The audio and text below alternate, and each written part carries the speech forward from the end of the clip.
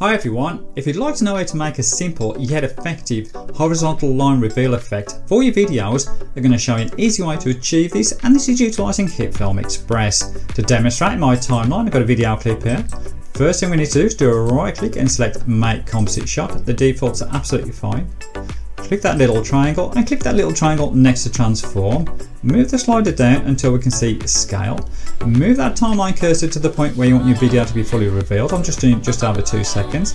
Click that little circle, and what that's done, that's put a little keyframe in our timeline. Move your timeline cursor right to the very start of the video clip. Unlink the two scales there. All we can do is adjust that vertical scale there to 0. Simply just press 0 on your keyboard. That's made it 0 now, so when we play this back, we've got a nice reveal effect. And there you go, it's as easy as that. Thanks for watching.